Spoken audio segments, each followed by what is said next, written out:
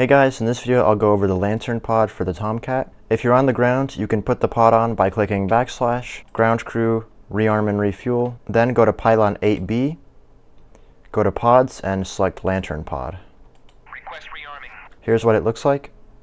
You control the pod from the back seat. The control panel for the pod is on the left here. First you need to turn it on. It's kind of hard to see, but the power switch is right behind the stick. There's two positions. The middle says IMU and on the right it says pod. The IMU position doesn't do anything in DCS, so just set it to pod. Then on your screen here, set it to TV.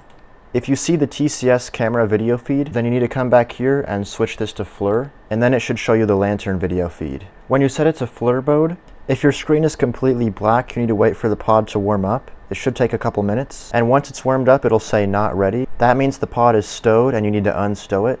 And the way you do that is by clicking the standby button. And then it'll start blinking, and after around 20 seconds, it'll unstow the pod. Before I go over the rest of the tutorial, I'm going to go over all the things you need to have binded. Make sure you have F-14 Rio selected here, and in the categories, go down to Lantern Control Panel. First, you need the actual movement of the lantern stick. You can do this with buttons or with axes. If you want to do it with buttons, you can have these ones, lantern slew down, left, right, and up. And if you want to do it with axes, you can go to the axis commands and bind these two, lantern slew X and lantern slew Y. Now let's go back to the lantern control panel. Now there are a lot of bindings you need for the lantern stick. And since you probably already have some other things binded to your stick, for example the hand control unit for the Rio, is setting one of the buttons on your stick as a modifier. The way you do that is you click modifiers, and then you can set either a modifier or a switch. If you set one of the buttons as a modifier, that means you need to hold the button while you're pressing something else. For example, there's already a bunch of modifiers here like left alt and left control. The way that works is you can't just click left control once and then click the letter S. You have to hold left control while you're clicking S. If you do a switch, then you can click the button once. So what I've done is I've set the pinky button on my stick as a switch. So when I click that button, it activates lantern mode, and all the other buttons on my stick I click will control the lantern stick. And then if I click my pinky button again, it'll go back to normal mode, and all the buttons on my stick will control the hand control unit and all my other regular Rio buttons. So for example, if I was going to bind this button here, what I would do is I'd choose the button I want, and I would also click my modifier. Okay, so now let's go over the actual bindings you need. You need lantern area track, laser latched, lantern mode air to ground, lantern mode nav air to air, or instead of having lantern mode air to ground and lantern nav air to air, you could just have lantern toggle. Then you need lantern point track, lantern Q waypoint plus and minus, all the lantern S4 hat buttons, lantern slider AGC and also lantern slider laser, toggle field of view, white hot, black hot, trigger full action and half action, and undesignate. Now if you have a limited amount of buttons on your stick, you might want to bind some of these onto your keyboard. However, some of the buttons you might want to prioritize to put on your stick are probably lantern trigger half action and full action, and also maybe lantern toggle field of view. Once the targeting pod is unstowed, you should see it right here. You can use your stick to move the pod around. The first thing you're going to notice is that it's really bright and hard to see. You could adjust the brightness and contrast switches here, but in my experience it doesn't really help that much. But there is another thing you can do. Right here it says AGC, which stands for automatic gain. If you press the slider AGC MGC switch, then MGC will start blinking, and now you're in manual gain control. And you can use the S4 hat up and down to control the gain, and the S4 hat left and right to control the level. And once you're done, you can press the slider MGC AGC switch again,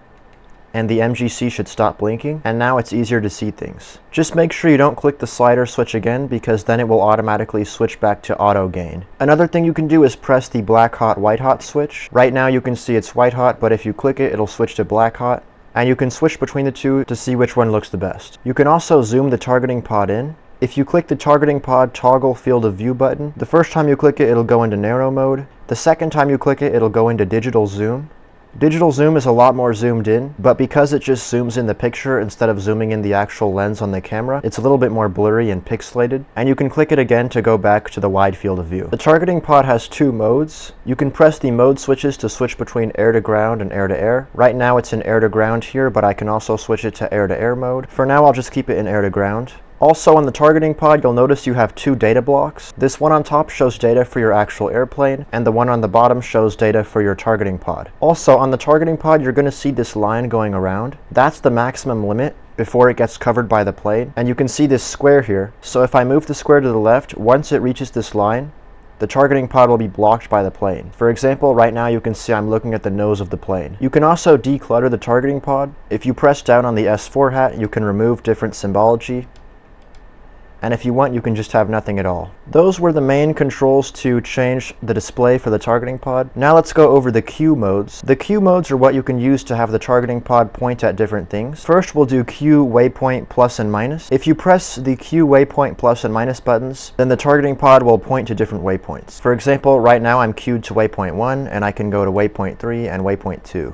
And as you queue to the different waypoints, you can see a data block right here which gives you information about where the targeting pod is looking. Next, I'll go over Q snowplow. If you press the S4 hat down, you should see Q snow here, and this will point the targeting pod in front of your plane. If you press the S4 hat up, it'll queue it to the HUD. You can see Q HUD here, and when you queue the targeting pod to the HUD, it'll point it at these wing symbols right here. Now the Q HUD only works if you're in air to ground mode. If you're in air to air mode and you do Q HUD, instead it'll say Q ADL. If you do that, it'll slew it to the azimuth datum line, which is this cross right here. The last Q mode is the Q designate mode, but before I go over that, I have to go over how to designate a target. If you want to designate a target, all you do is you point the cross over what you want to designate, and then you press full action. And when you do that, you're going to see these bars come up on the side and up here, and also you're going to see this data block here, which gives you information about the target. Keep in mind, you have to be in air to ground mode to designate a target. The bar on top shows steering information for the pilot. Right now it says left, which means the pilot needs to steer to the left. As you can see, the arrow on top shows where the pilot's going,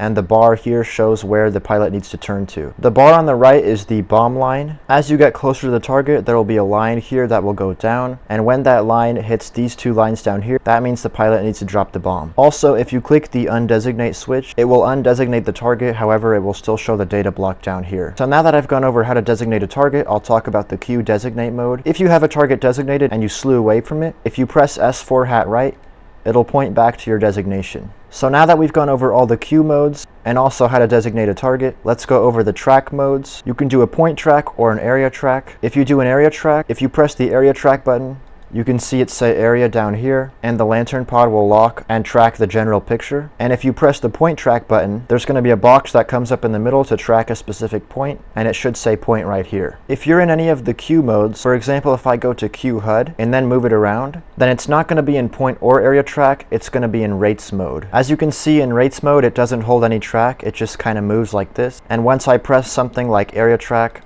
then it will start tracking the ground. Also, if you're in air-to-air mode, you can get a point track on an airplane. Next thing we need to go over is how to laze a target. Come back here to the lantern panel and flip up this switch to arm the laser. First, we need to set our laser code. You need to make sure this is the same code that your bombs are set to. When you're on the ground, if you're using laser-guided bombs, you have the option to type in a laser code. In the rearming menu, if I attach a bomb here, for example, a GBU-12, you can press the yellow triangle, and you can type in the laser seeker code right here. Also, if you're not sure what your bomb code is, you can hold right shift and click K to open the kneeboard, and then go to this page that says initial loadout, and you can see my bomb here, the GBU-12, and you can see the laser code is 1688. First, we need to make sure we have the right laser code plugged into our targeting pod. What you need to do is press the slider laser switch, and you're going to see one of the digits here start blinking, and you can use the S4 hat left and right to select a digit, and up and down to change it, and you want to have the same digits that are plugged into your bomb. And if you want to exit, what you do is you can press the slider laser switch again, or you can select the first digit and it will automatically exit. You can also select if you want to do automatic or manual laser mode. Right now it's an M for manual, which means I need to manually laze the target myself. But if you click the slider laser switch, and then you press down on the S4 hat, then you can switch it to automatic. Then when you drop the bomb, when the bomb gets close to the target, it'll automatically start lasing for you. For now, I'm just gonna have it in manual mode. In order to actually laze the target, you press half action, and you should see the L blinking. Also, when you laze a target, it'll tell you how far away it is. Right here, you can see SRA, which stands for slant range, and it's 9.4 miles away. If you release half action, it'll stop blinking. Keep in mind, if your targeting pod is pointing too far away, then the laser can't reach that far, and it will not give you a slant range. That's how you laze a target manually. However, if you're in automatic mode, if you do full action to designate a target, When you drop the bomb, right here it's going to say TIMP, which is time until impact, and when the bomb is 10 seconds away, it'll automatically start lasing for you. There's also one last laser mode, which is called laser latch. If you press the laser latched button, the L will blink and it'll automatically start lasing for 60 seconds and then it'll turn off. If you want to turn off the laser latched, if you press the button again, it won't work. What you have to do is press and release half action and then it will stop lasing. That was everything to go over with the lantern pod for the back seat. Now let's go over some controls for the front seat. If you want to see the lantern pod from the front seat,